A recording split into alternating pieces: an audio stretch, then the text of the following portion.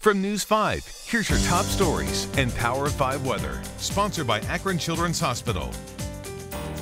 Hi there, everyone. Power 5 meteorologist Brian Shaw here. Temperatures in the upper 30s. We are going to see some afternoon rain changing to snow, then back to rain showers for tonight as temperatures actually climb into the low 40s. Then they will drop throughout the day tomorrow, but we dry out.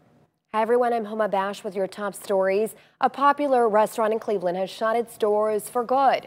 Greenhouse Tavern posted a sign on its doors announcing that last night would be its final night of service. Management had previously said February 16th would be the last day, but the sign says they ran out of various products and they just couldn't continue.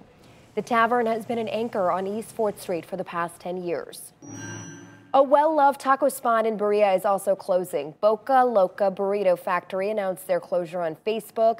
But while the restaurant is shutting down on April 1st, they say their food trucks will still be out and about this spring, summer, fall, and into the future.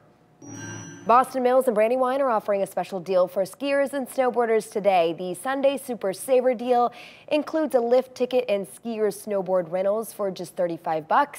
It's available between 5 and 9 tonight at both resorts. That's it for now. For the latest news and weather, go to news5cleveland.com or open up your News 5 app. Sponsored by Akron Children's Hospital.